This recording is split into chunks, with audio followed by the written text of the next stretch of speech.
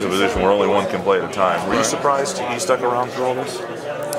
No, knowing Tyler's personality, he's a strong-minded kid, and he loves the game, and he loves Michigan State. So I was not surprised at all. We love him.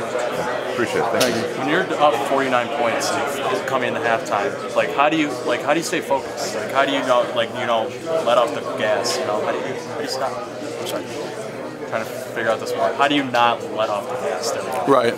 You know what? Obviously, Coach D emphasized that he wanted us to, come out with enthusiasm. You would have thought that we were down the way he came in and just the way he carries his presence.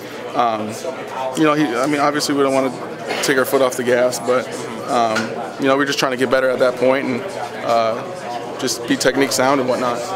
Thank you. Yeah, no problem. Hey, AJ, what can you take away from a game like this? I mean, were there any negatives you can take on the offensive side? Well, I'm sure there will be negatives. I'm sure we'll look at the film tomorrow, and I'm sure there's obviously things that we need to improve on. Obviously, we like to score, but obviously, like I said, there's going to be technique things and things that we can obviously get better on because it's a long season. We're only in the third game, so. The backup quarterbacks got a lot of snaps today. What was it like seeing them out there? And I guess they put a lot of hard work in practice too, so it must have been nice to see them get out there. Yeah, all well deserved. Their playing time.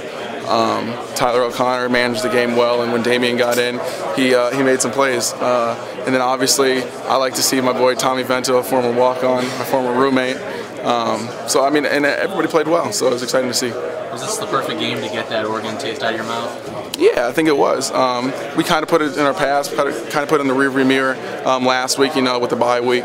But obviously now with the win under our belt, obviously it's that much sweeter. I mean, I know you've had quite the journey, all those ACLs, and what's it like for you being able to play now at Michigan State and you contribute? You've been scoring touchdowns. What's that like for you? It's very humbling. Obviously, we're still young in the season, and still as an offensive unit have a lot to prove. But personally, I just want to help and contribute to the offense in whatever way I can. Thanks for your time. Thank you.